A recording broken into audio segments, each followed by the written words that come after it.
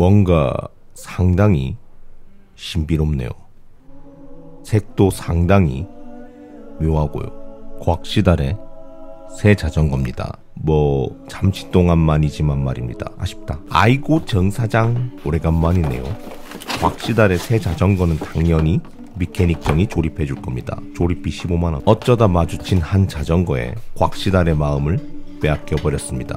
신비로워 보이는 문양과 그리고 저 희한한 색에 왠지 재밌는 이야기가 담겨있을 것 같은 뭐 그런 느낌에 묘하게 빠져드네요. 신묘한 느낌을 풍기는 이 자전거는 바로 챕터 2 토아 통가리로입니다. 챕터 2는 뉴질랜드 자전거 브랜드고요. 토아는 마오리어를 따서 만든 자전거 모델명이고요. 통가리로는 뉴질랜드의 지명을 따서 만든 자전거 색상명입니다. 그러니까 챕터 2 토아 통가리로는 뉴질랜드 마오리족의 DNA로 만들어진 자전거 프레임을 통가리로 색으로 칠했다는 말입니다. 이 자전거가 왜 그토록 신비롭고 묘한 느낌을 줬는지 대충은 알 것 같네요. 지금 흘러나오는 노래 때문 아니냐고요? 설명이 좀 잘 돼 있다. 그러게요. 노래가 참 묘한 느낌을 주죠. 포카레카레아나라는 뉴질랜드 마오리족의 전통 민요입니다. 듣고 보니 갑자기 노래가 더 신비롭고 묘하게 들리죠. 자전거 색이 참 신기한 것이 배색도 또 희한한 것이 상당히 신비롭네요. 이 신비로운 색이 바로 통가리로입니다.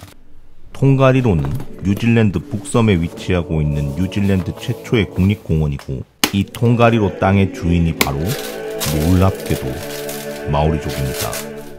듣고 보니 갑자기 자전거 색이 더 신비로워 보이죠? 그럼 혹시 닐 프라이드를 아시나요? 닐 프라이드는 챕터 2의 챕터 1이죠. 닐 프라이드는 놀랍게도 닐 프라이드가 만든 자전거 브랜드고 챕터 2는 놀랍게도 닐 프라이드의 아들인 마이클 프라이드가 만든 자전거 브랜드입니다. 그냥 그대로 물려받은 것이 아니라 아버지의 닐 프라이드 자전거 브랜드를 세신해서 만든 마이클 프라이드의 새 자전거 브랜드가 바로 챕터 2라는 말입니다.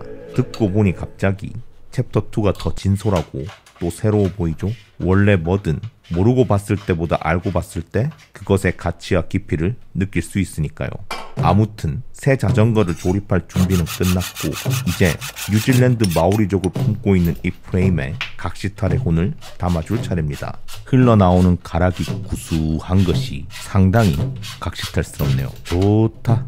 자전거를 접을 생각이었습니다. 몸이 안 좋아서 쉬는 동안에 태산같이 쌓여버린 해야 할 일들의 눈앞이 깜깜한 것이 자전거를 즐길 시간이 상당히 없어 보였거든요. 시간이 바쁘다 보니 접자가 아니라 어느새 나 자전거 접은 거? 이렇게 되어 있더라고요. 그러던 와중에 어쩌다 마주친 챕터 2 토아 통가리로를 보고 자전거를 접을 생각을 고이 접었습니다. 접었던 자전거를 챕터 2 토아 통가리로로 다시 펼친다는 거죠. 일단 그동안 자전거에 대한 그릇되고 캐캐묵은 생각들을 어서 빨리 버리려고요. 곽시달의 챕터 1에서는 자전거는 모름지기 빨라야 한다는 생각에 매몰된 나머지 그저 자전거 성능에만 매달렸더랬죠. 그때는 그 빠름이 자전거의 전부인 줄 알았는데 지나고 보니 그게 아니더라고요. 아마도 자전거를 즐기는 방법의 가지수는 자전거를 타는 사람의 수와 같을 겁니다. 자전거를 즐길 수 있는 방법이 제각각 모두 다 다르다는 말입니다. 그래서 곽시달의 챕터 1이었던 빠름은 살짝 접어두고 챕터 2에서는 만족에 초점을 두고서 자전거를 탈 겁니다. 소소하게 살랑살방 자전거를 타면서도 꾸준하게 금방 자주 자전거를 타겠다는 말입니다. 지 혼자 아주 뭐 자전거 접었다가 펼쳤다가 자전거가 접이식인가? 챕터 2의 일체형 핸들바 만화입니다. 마오리어로 만화는 초자연적인 힘, 그러니까 마법을 뜻하죠. 만화가 뭔지는 원래부터 잘 알고 있었습니다. 게임에 많이 나오거든요. 뿌듯하네요. 아무튼 챕터 2의 이 토아 프레임에서 토아는 마오리어로 승리를 뜻하고 이 뜻으로 미루어 보아 토아 프레임이 레이스 레디, 즉 레이스에서 승리하기 위한 팀카로서는 딱이고 고로 토아 프레임이 통합형 올라운드 프레임이라는 말입니다. 아시죠? 챕터 2는 프레임셋만 개발하고 생산한다는 거 말입니다. 근데 모르시죠? 챕터 2는 오로지 최상급 프레임셋만 개발하고 생산한다는 거 말입니다. 챕터 2의 프레임셋에는 등급 뭐 그런 것 따위는 하나도 없고 모든 프레임셋을 최상급 카본을 사용해서 플래그십으로, 그러니까 최상급으로만 만든다는 말입니다. 억지급 나누기가 없는 것이 상당히 마음에 드네요. 이쯤 되면 챕터 2 토와 통가리로의 가격이 궁금하죠. 프레임의 무게, 성능, 그리고 가격은 뒤에서 마저 알려드리겠습니다. 90만 원인가? 뉴질랜드색 맥주 왔습니다. 원샷 땡기면 이렇게 끝나는데. 챕터 2 토와 통가리로 프레임에 장착해줄 휠셋은 MB 파운데이션 45 디스크 휠셋이고, 이 휠이 후크리스 타입으로 되어 있기 때문에 튜블리스 타이어만 장착할 수 있고, 그래서 MB SES 29C 튜블리스 타이어를 미케닉정이 장착하고 있는 중입니다. 너무 넓은 타이어를 사용하는 것 같다는 생각이 들 수도 있겠지만, MB 파운데이션 45 디스크 휠의 내부 직경 21mm에 딱 이상적인 너비의 타이어입니다. 타이어의 적정 공기압만 잘 맞춰서 탄다면 공기 역학적 성능은 물론이고 부드러운 승차감까지 확보할 수 있겠네요. 림 높이가 놀랍게도 45mm인 이 MB 파운데이션 45 디스크 휠셋의 무게는 1585g입니다. 뭐 그리 막 가벼운 편은 아니지만 그래도 승차감과 안정감에 있어서는 상당히 탁월하다는 평가가 상당히 많더라고요. 그렇다면 이 MB 파운데이션 45 디스크 휠셋의 소비자 가격은 245만원입니다. 놀랍게도 생각보다는 별로 안 비싸네요. MB 이름값에 비해서는 말입니다. 게다가 평생 책임져 준다고 막 꼬시는 것이 마음을 상당히 설레게 하네요. 그러니까 사고가 나면 안 되겠지만 사고로 휠이 막 부서지고 두동강이 나도 새 휠로 바꿔준다는 말입니다. 평생이요. 오, 개이득이네요. 아무튼 지금 당장은 챕터 2 토와 통가리로 프레임과 이 MB 파운데이션 45 디스크 휠셋의 궁합이 잘 맞는지가 가장 중요합니다. 미적으로나 성능적으로나 둘 다 말입니다. 과연 잘 맞을까요? 오, 미적으로는 상당히 합격이네요. 10점 만점에 92점. 92는 곽시달의 몸무게죠. 챕터 2 토와 통가리로 프레임의 무게는 1105g이고 포크의 무게는 425g으로 상당히 가볍고 뭐 그런 건 아니죠. 왜냐하면 토와 프레임은 경량화에 초점을 맞추는 것보다는 레이스에 필요한 강성을 향상시키는 데 초점을 맞추고서 개발했으니까요. 그렇게 한 결과 토와 프레임은 챕터 2의 컴팩트 에어로 프레임인 테레와 비교했을 때 BB의 강성은 8% 향상되었고 헤드 튜브의 강성 역시 무려 34%나 향상되었습니다. 강성이 상당히 엄청나겠네요. 그리고 케이블은 만화 일체형 핸들바 안으로 마법같이 쏙 집어넣었고 프레임의 튜브도 캄테일을 적용해서 만들었기 때문에 공기 역학적 성능, 즉 에어로다이나믹 성능 역시 상당히 뛰어나겠네요. 사실 바람을 다루는 기술에 있어서는 챕터 2가 상당히 익숙하고 그리고 또 자신이 있죠. 왜냐고요?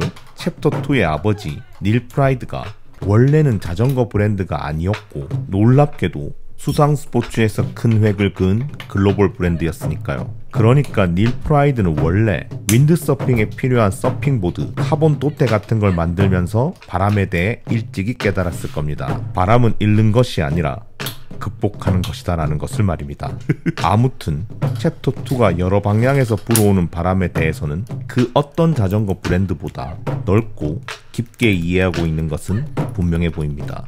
구동계는 성능, 무게, 그리고 가격 모든 면에서 합리적인 시마노 12단 울테그라 DI2를 장착했습니다. 앱으로 정밀 세팅까지 할 수 있다니 세상 참 많이 좋아졌네요. 곽시달의 새 자전거 조립이 이제 거의 끝나가네요. 뉴질랜드와 마오리족과 통가리로를 품고 있는 챕터 2 토와 통가리로 프레임에 각시탈의 혼을 담아 만든 챕터 2 토와 통가리로 각시탈 에디션 거의 다 완성되었습니다. 챕터 2 토와 통가리로 각시탈 에디션의 가격은 모릅니다. 몰라요. 어떻게 구성하느냐에 따라서 자전거의 가격은 달라질 수 있으니 참고하세요. 아무튼 챕터 2 토와 통가리로 프레임의 가격은 놀랍게도 390만원입니다.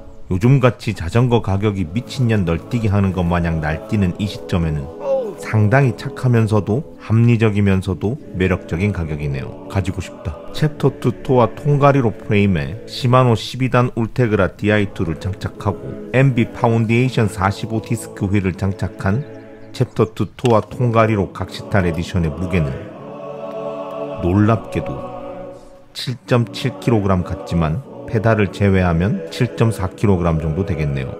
솔직히 상당히 놀랐습니다. 생각보다 가벼워서요. 돈 좀 더 태우면 얼마든지 더 가볍게 만들 이 가벼운 자전거를 무거운 곽시달이 가볍게 한번 타보겠습니다. 곽시달 출동.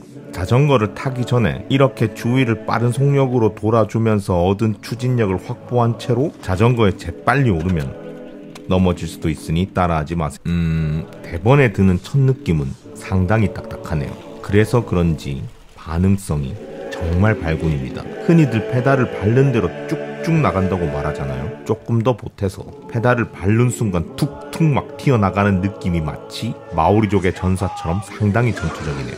그럼 프레임이 딱딱하니까 승차감도 딱딱한 거 아니냐고요? 그건 또 아니네요. 승차감이 놀랍게도 상당히 부드럽습니다.